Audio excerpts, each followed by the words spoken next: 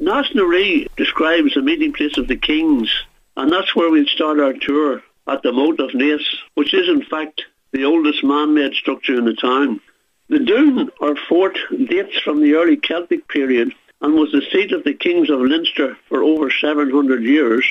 It actually rivaled the Hill of Tara in its importance and significance as a meeting place. The last king to reside here was Corry, and he died in the year 904. The town was visited by St. Patrick on several occasions, notably in the year 448. The moat is also associated with the coming of the Anglo-Normans in the 1100s. They used the mound on which they constructed a motte and bailey. This is a defensive structure consisting of a hill with a keep on top and surrounded below by a fenced-off area known as a bailey. And this would have been a typical building associated with the Anglo-Normans.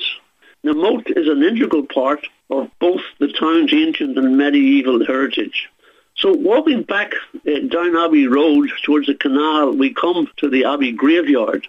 The Abbey Graveyard is on the site of a former Dominican abbey dating back to 1335 and was built by the Anglo-Norman Fitzeustace family. The ruins of the abbey were still here in the 1700s, and the story goes that the stones from the ruins were actually used to build the Abbey Bridge over the canal in 1789. So we'll head back towards the moat again, and as we pass the Moat Theatre, we see the building there, which is at the top of Moat Lane. The Moat building was the original residence of the Christian Brothers when they came to Naas in 1871. So we now walk down Moat Lane, and this takes us down into South Main Street, the Market Square, which is really the centre of Naas. This is a good point to consider the advent of the Anglo-Normans coming to Naas. Strongbow, who led the Anglo-Normans, and he was called Richard de Clare, he granted the barony of Naas in 1170 to Maurice Fitzmaurice. This resulted in the Normans fortifying the town with walls, including a number of gates, in fact 6 in total, and also castles, or more accurately fortified houses, of which there were 9 in total around the walls. And remember, these Normans came from the Pembrokeshire area in Wales. Now, unfortunately, there is very little left to remind us of these fortifications, except for St. David's Castle, also known as King John's Castle. This is a very important building. That's what makes it unique. This is in Church Lane, just off South Main Street. Built around 1206, it was visited on 2 occasions by King John himself in 1206 and 1210. Parliament was actually held there during the King's visit in 1210. It remained a normal stronghold in the 13th and 14th centuries. And an interesting little story is that there's an underground tunnel leading from the castle in the direction of the moat, which probably suggests a connection between these 2 fortifications.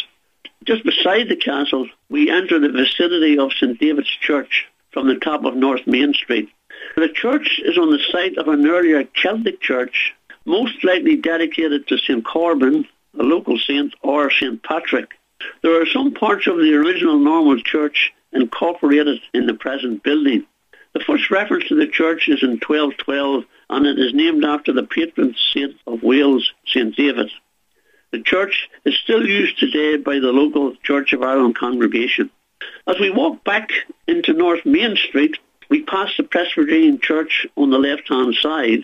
A fine stone building. It was built between 1866 and 1868, the foundation stone being laid by John Latouche. So now, just across from the church stands the town hall, and this is a unique building. Built in 1792 originally as a jail, the building has a checkered history. It is actually built on the site of White's Castle, which was one of the medieval castles built by the Normans when fortifying the town.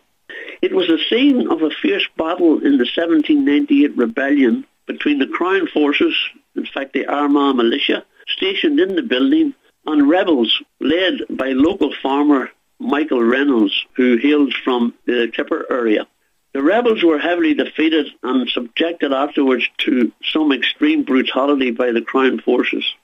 The building later became the centre of local government for over 150 years and was a meeting place for Naas UDC for many years. We will walk further along South Main Street now and then turn right down Mason Street. And this takes us to the Canal Harbour. The Naas Canal is a branch line coming off the Grand Canal at Soldiers Island near Sallins. It has 5 sets of locks and 2 fine old stone bridges, namely Abbey Bridge and Tandy's Bridge.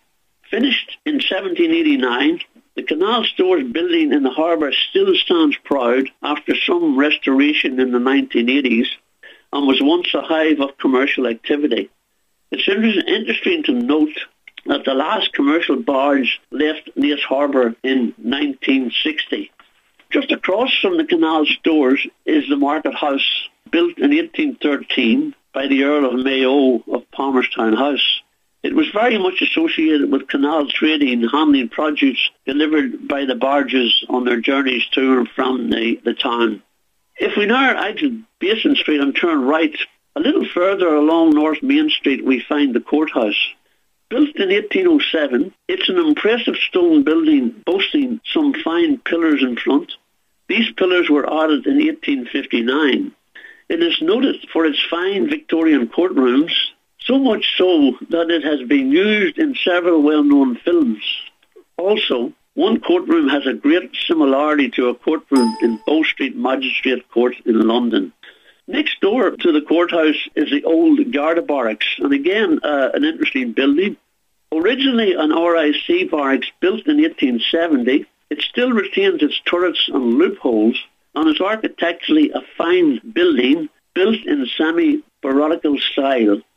The local story is that in the days of the British rule, it was originally meant for somewhere in the Empire, namely India, but the plans got mixed up, and so we have it in Naas.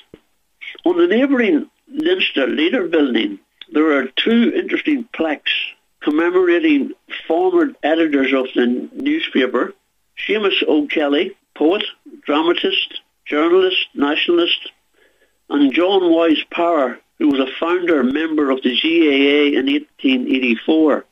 Incidentally, Seamus O'Kelly lived in the cottage at the first lock on the canal and was known as the Gentle Revolutionary. We now head up towards Murder's Corner and turn right onto the Newbridge Road. Our destination here is a large ruined building on the outskirts of the town. However, along the Newbridge Road, we pass the new Irish Kildare building, the glass building, I'm sure, which everyone knows. It is on the site of the old military barracks built by the British in 1813 and later named Devoy Barracks after the female leader John Devoy, who was born actually just outside Naas at Green Hills.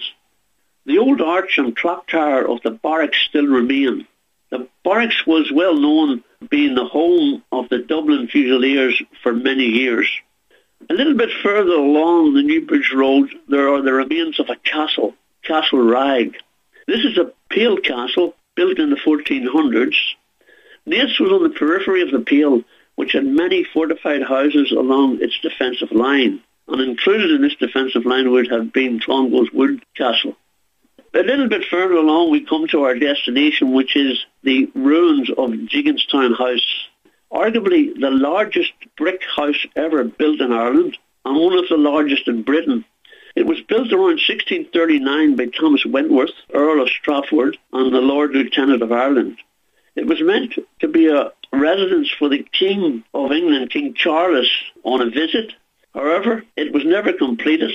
Wentworth, once one of the King's favourites, fell out of favour, was recalled to London, tried for treason and executed in 1641. Now there's a little anecdote here which is interesting. The story is told that the red bricks used to build the house were shipped by sea originally from Wales to Dublin. They were then transported hand to hand to Naas by a line of people handing bricks to one another down the line. So now, folks, we'll head over to the opposite side of the town and on to the Sallins Road. The site of the Roman Catholic Church of Our Lady in St David on the Sallins Road was acquired in the early 1800s as a free gift from the De Burgh estate and was opened in 1827. A fine steeple was added between 1851 and 1858. If we travel a little further down the Salmons Road, we'll come to the gates of the De Burgh estate at Old Town. De Burghs were a very prominent and famous and well-known family in Ireland. William de Burgh came to Ireland with the Anglo-Normans in 1172 and was granted extensive lands in Limerick. Thomas de Burgh, born in 1670, bought land around Naas in the 1690s, and Old Town was built in 1695, forming part of a large estate. Thomas de Burgh was an eminent architect. He is noted for buildings like the library in Trinity College and the Royal Hospital at Kilmainham. The family became an integral part of the fabric of Naas and resided in Old Town until the death of Major de Burgh and his wife Claire, not too many years ago. There is a holy well in the Elder Grove in the Old Town estate, and it's dedicated to St. Patrick. And this is where it is reputed the saint baptised King Doolin's children. To reach our final destination, we'll travel along the Dublin Road to the Naas Ball. Now, although neither an ancient or medieval structure, it is in fact modern, it is however synonymous with Naas and recognised throughout the land, as it does take us up to the present time and into the 21st century. We'll finish our journey at that, from the Naas Moat in Celtic times to the Naas Ball in the 21st century.